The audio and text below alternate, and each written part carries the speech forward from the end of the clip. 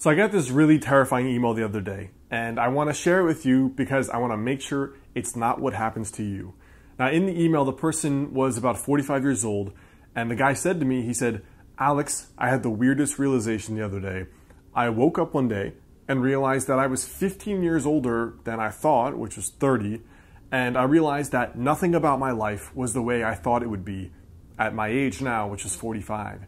He's like, I'm married to a woman that I'm really very lukewarm about. I do a job I hate. I come home and I'm stressed and I'm tired and I play with my kids.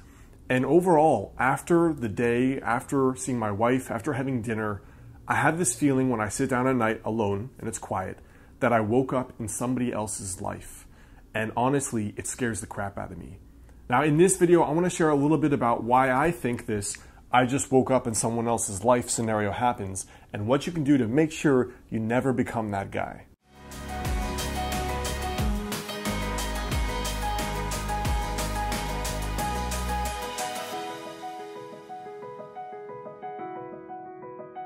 What's up, guys? Alex Hine here, author of the book Master the Day.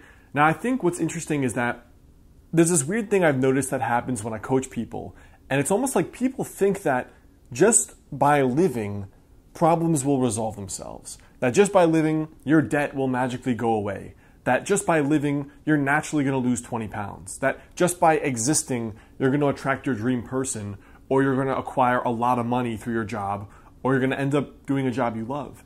And in my experience, nothing is further from the truth. You never just wake up and stuff is magically amazing. Like the people you admire and you respect, they got to where they are because of a very deliberate approach to their life.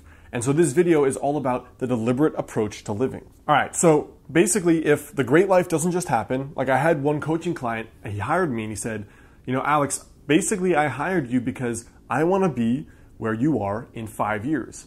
And he said, "I know you didn't just get there by chance."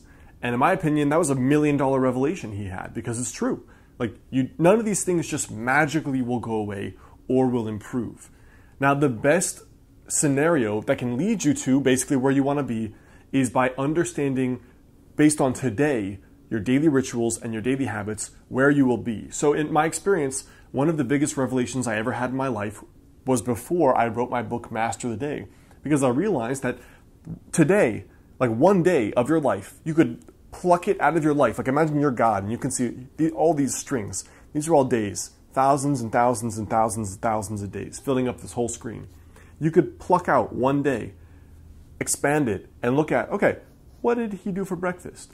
Who are the people he's hanging out with? What did he do before bed? How much did he sleep? What was his mindset?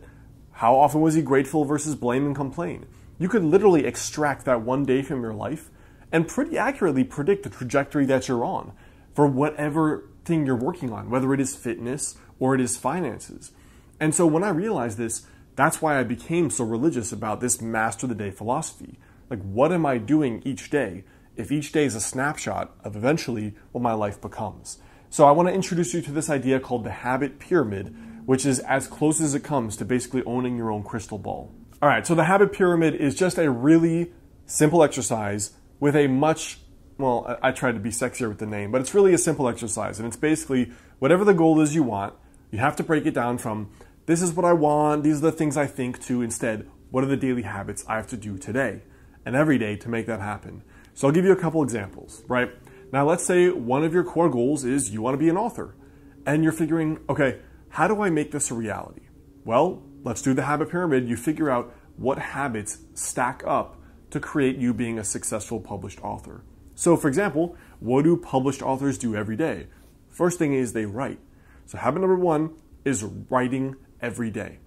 Habit number 2, how do they market their books, or how do they get the word out about the books they create?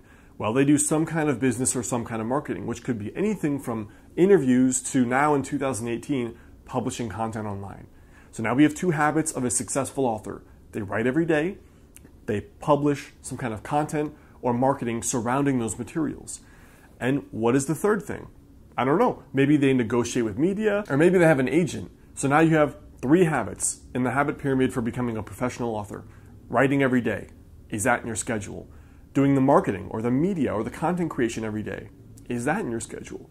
and then negotiating with agents or publishers or whoever if you want to do the traditional route.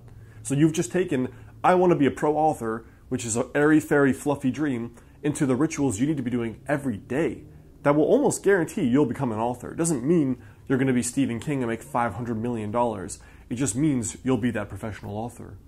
Now, what if, along the same vein, we talk about weight loss and fitness here a lot, so I'll give other life examples. Let's say one of your goals is you want to spend 3 months in Paris every year. That's pretty sweet. That's something in my 5 to 7 year plan. So what would you have to do that? Well, first of all, if you're going to be spending 3 months in a different location, you either need to have a way where you can work remotely from anywhere. So, does your current job allow you to work from anywhere? If not, then maybe that means you need to be an entrepreneur or someone who has a digital source of income that you can actually survive off of. And obviously you can operate your business anywhere in the world. So the first thing is, how are you negotiating the money part, right? What are the habits surrounding money? Either negotiate the remote work agreement with your boss or start an online business. And then the time. How are you negotiating that time part? Is your boss going to let you take that time off? Are you going to do seasonal jobs that you can then quit and have a few months off? Or are you just going to have a business or some kind of job that you can work online? So again, you took the pipe dream from, I want to spend 3 months in Paris a year, into the habit pyramid exercise, which is, what are the core rituals that have to happen every day to make that dream an actual reality?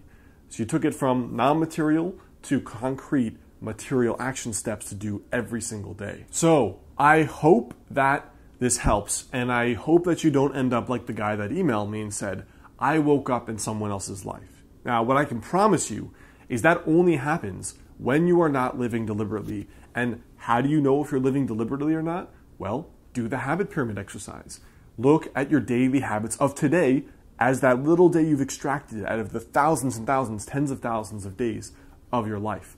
That will accurately predict, more often than not, exactly the trajectory you're going down for every aspect of your life. And if you're working on a new goal and you're not sure how to get there, do this habit pyramid exercise, break down the pipe dream into day-to-day rituals, and that'll get you back on the proper side of the curve. So, before you go, I want you to leave a comment there below. Let me know for you, what is the main part of your life you want to focus on for this habit pyramid exercise. All right, guys, I hope that video helps. Best way to stay in touch is to grab the free personal development and weight loss challenge at modernhealthmonk.com/YouTube. And also you can check out the last 2 videos that just came out here and here. And otherwise, I will see you soon.